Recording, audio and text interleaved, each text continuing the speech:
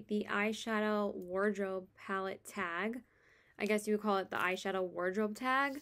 So this video was suggested to me to do by my dear subscriber, Julia. Her name is Little Mauve on YouTube. She doesn't have a YouTube channel, but her name is Little Mauve on here. And she messaged me about this tag, and I was like, no, I haven't even heard of it. I haven't even seen any videos on it. So I looked up the tag and saw the questions, and I was like, sounds like a video I want to do. So we're going to go ahead and do that today. I'm not really sure who the originator is of this tag. It says that it was sent to someone who did the tag from a subscriber of hers. So I will try and find who the originator was, and I will link it below if I do find it, or I'll just insert it in like a clip of who created it. So we're gonna get started. There's only 10 questions, so this shouldn't be too long of a video for me to film.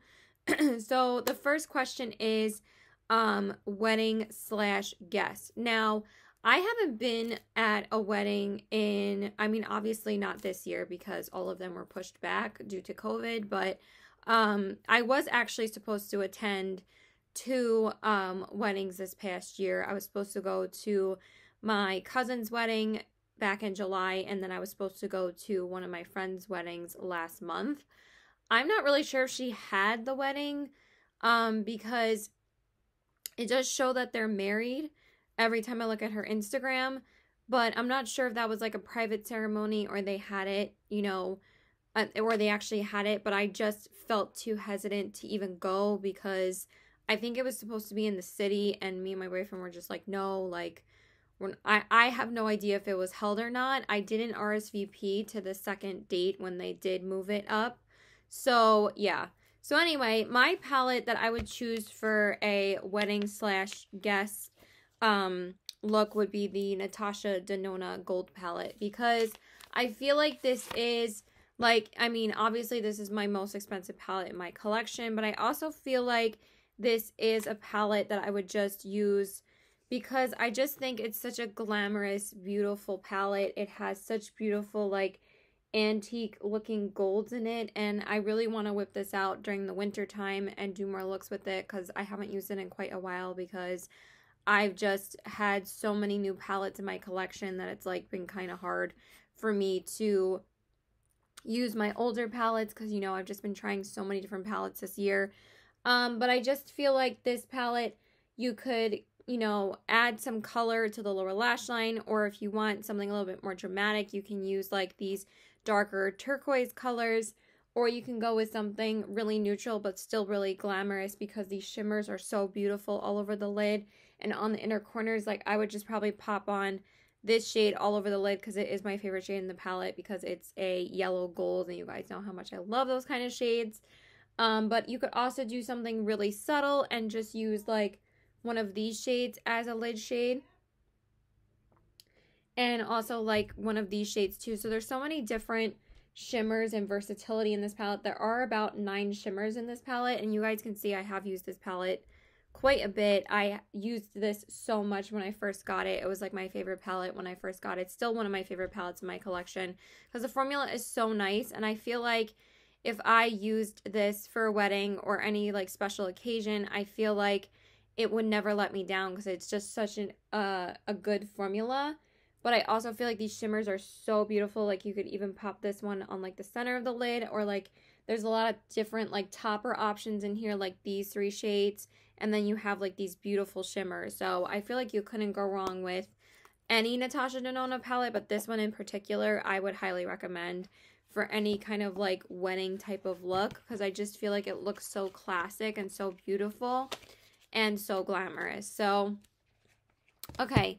Then number 2 is date night. Now for me, I chose the Disney The Lion King Sir John and Luminous eyeshadow palette. And the reason why I chose this one is because I feel the same way about this palette as I do about the Natasha Denona Gold palette. I feel like there's some really beautiful neutrals in here with pops of color. So I feel like that's like more of my go-to as I get older, rather than just doing like super colorful looks for everything. I feel like if I was going to go out on a date with my boyfriend or if I was going to go to a wedding, I feel like this would be more versatile because I could just put on like one of the colors in the lower lash line to add some interest, or I could put one of these all over the lid and put all these beautiful neutrals in the crease and it'll kick up the look a notch. But I feel like this is a really nice palette for like a date night because again, I could put any of these on the lid and put these in the crease. And also this palette has such a beautiful formula as well. I feel like this is such an underrated palette. The shimmers are a bit crumbly, but they are very pigmented. I do find I get a little bit of fallout at the end of the day, but at the same time, it's like if the shadow is pigmented enough for me, it doesn't really bother me. So yeah, so anyway, I love these pops of shimmer. These are so beautiful. And then you could also do like these shimmer shades, but I like there's not too many shimmer options. I feel like this palette makes it really easy for you to play with color. And that's why I really like it because I don't really have any other palettes like this in my collection where there's a bunch of neutral shades and pops of color. I feel like they curated this palette so beautifully because it was made by a makeup artist. It was Beyonce's makeup artist, and I just feel like with makeup artists, they're much more about like pops of color, but you could also do like a really beautiful colorful look with this. You could put like the shimmers in the crease and it would be so beautiful. So yeah, I really, really love this palette and I feel like it would be a great like date night palette. Okay, so the third question is girls night. Now for me, this was pretty much a no-brainer. I'm going to try and switch up my answer for each question. I don't want to be too repetitive and like say the same palette. So for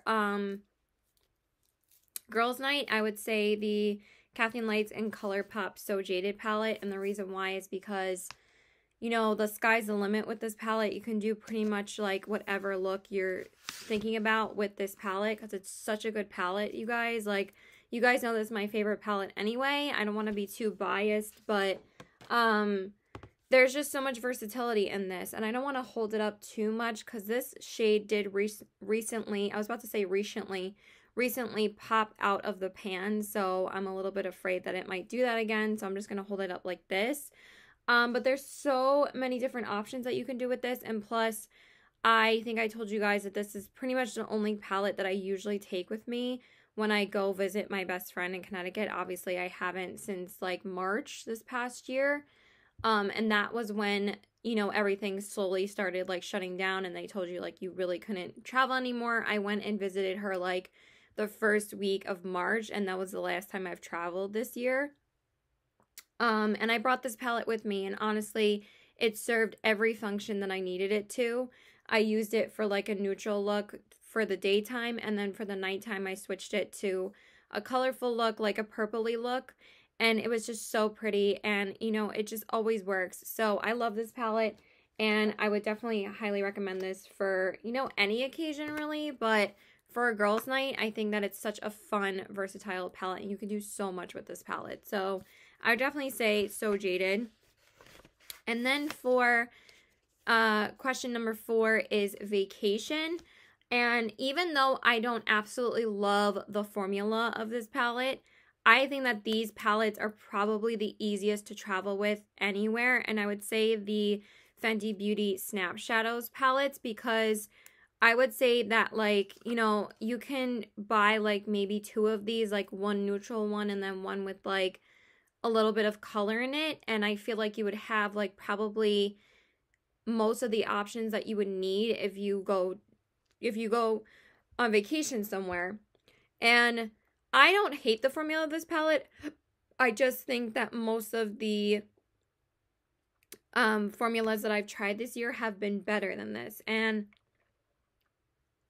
I was just expecting a lot more from Fenty Beauty because it's Fenty Beauty. But again, I haven't heard the best things about her eyeshadows. I've pretty much loved everything else that I've tried from her, but I'm not a huge fan of the eyeshadows, and most people aren't. So but I've heard that the formula kind of improved a little bit more in the newer one, so that's cool. But I'm not going to get any more of them. I'm probably going to end up selling this at some point, but I just wanted to mention it in this video just to say, like, if you are looking for something that's small and compact and you don't want something that takes up a lot of room, these are definitely it. because they're so small and easy to travel with. I would also say probably the Natasha Denona 5-pan palettes. I have one right in front of me. These little small guys. I feel like there's a little bit more versatility in this one because you do get 6 shades in here rather than 5, but you also get more mattes in these than you do with the Natasha Denona 5-pan palettes. But I feel like that these would also be really good palettes to travel with. I'm not sure how they are with traveling necessarily. I feel like this packaging might be a little bit more friendly because it's mostly plastic. This is plastic as well, but I feel like this will probably get cracked maybe. But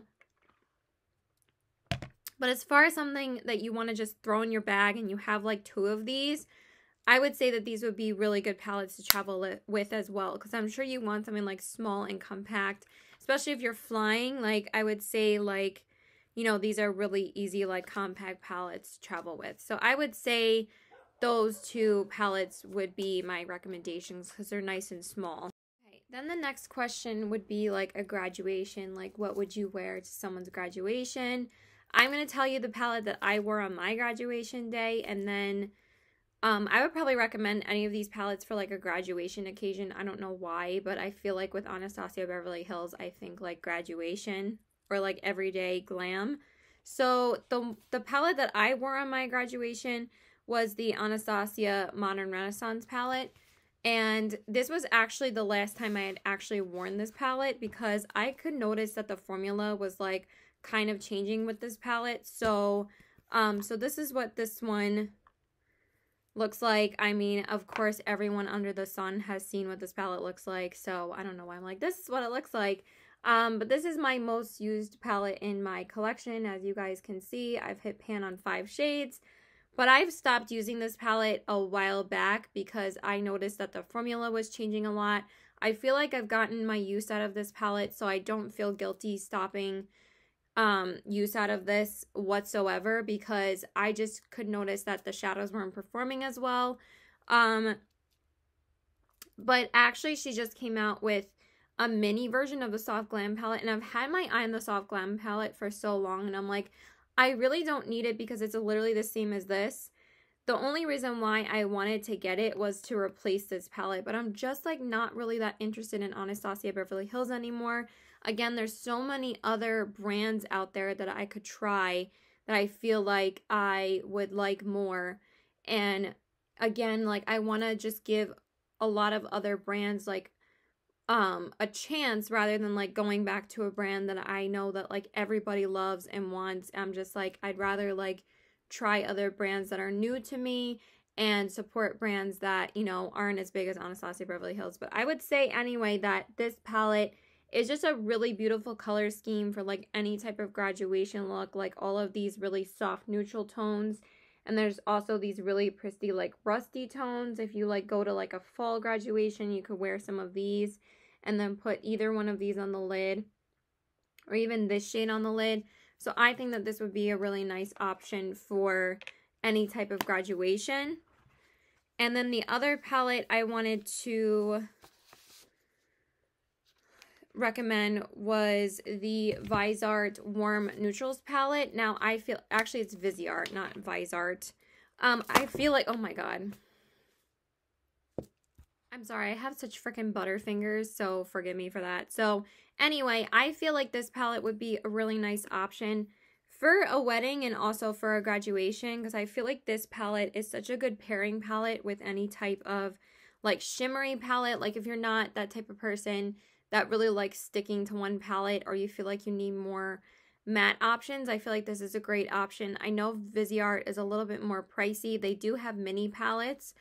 And those are also really good for traveling as well. And they're like half the price of these. I think they're like $40 or $50, which isn't too bad. It's still pricey. I'm not saying it's affordable by any means, but these are like $70 palettes. And I feel like I've had this palette in my collection for a while. And I feel like the pans are getting a bit crumbly now. Like I got like some eyeshadow on myself after opening this. But anyway, I feel like that this is a really nice like warm tone neutral palette.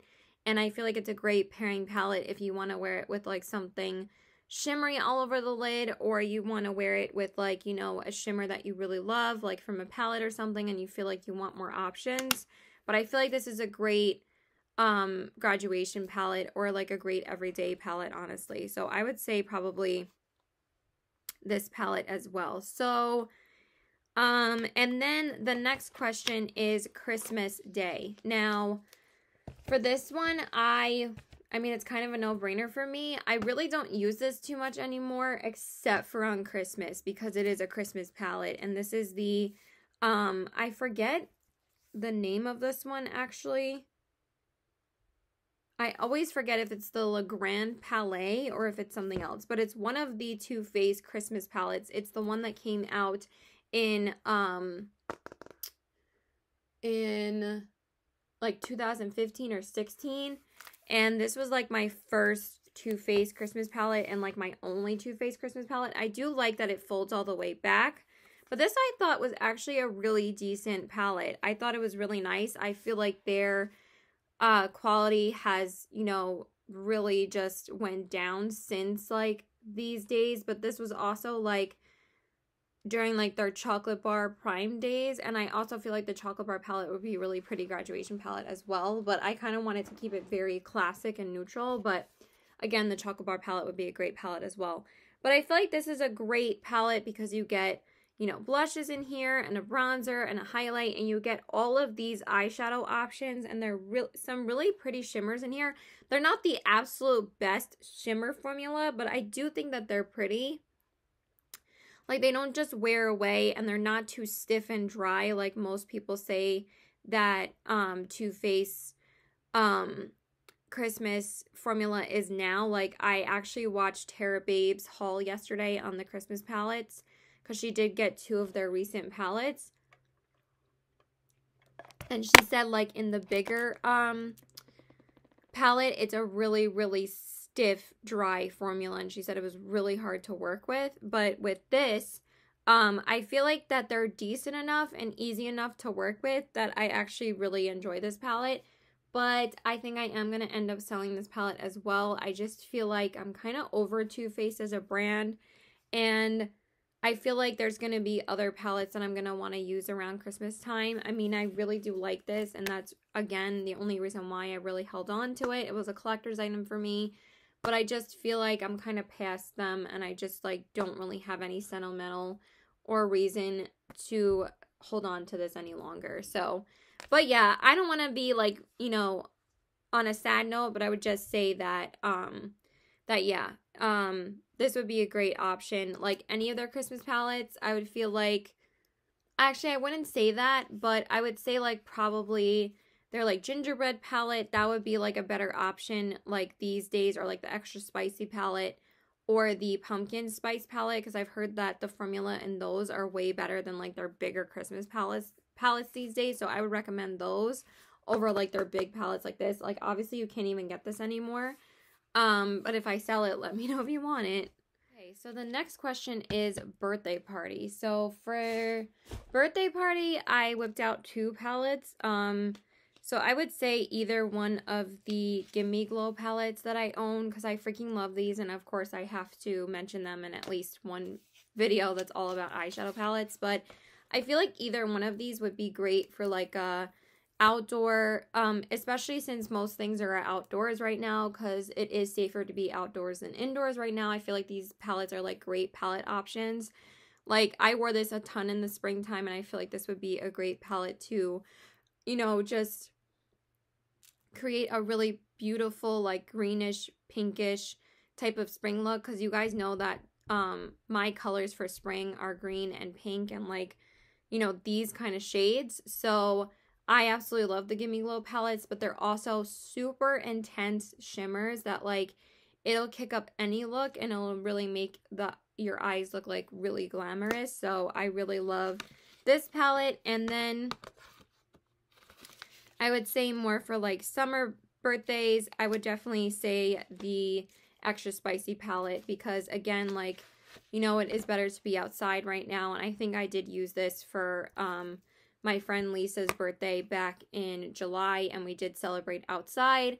I did wear this on my eyes and I just loved how this looked. This was my favorite summer palette, and I feel like that this is such an easy palette to create beautiful warm tone looks with, and I absolutely love this color scheme. They're so beautiful. So, and these shimmers are amazing, and these mattes are just so pigmented. I freaking love these. Okay, then number 8 is Office, and I feel like it would be pretty similar for my answers for Office and Everyday, but I decided to pick, you know, kind of like, you know, mid-ranged priced palette. I mean, NARS is kind of a little bit more expensive brand, but I feel like their eyeshadow palettes aren't too badly priced. So for number 8, I would say the NARS Narcissus eyeshadow palette, because I feel like this is a really pretty palette for office wear. And I feel like you do get a bunch of nice neutral options in here that you wouldn't get like too bored using this for the office. Like, I feel like there's some really pretty shimmers here and also some really nice mattes. So I feel like also this would be a really pretty like date night palette or going out palette because of these darker tones. But I feel like if you want to do something a little bit more like interesting for every day, you can always like smoke out the lower lash line with these two or smoke out the outer corners. And I feel like this is a really nice like versatile palette that like you wouldn't get too bored using this, because there's some also really nice neutrals in here, like these warm tones, but you also have some cool tone warm neutrals. I mean, cool tone neutrals, so you could do a cool tone look or a warm tone look. So I really like this one, and I would probably wear this like if I start working in an office at any point, like maybe like next year or something. I would feel like this would be a palette I would use quite a bit. But I would use like any everyday neutral palette, because you guys know how many everyday neutral palettes I have.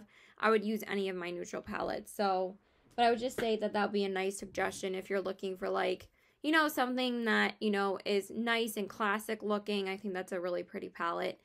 Then the number 9 would be an everyday go-to palette / errands, like anything you just like, you know, throw on and you know you can count on it every single day.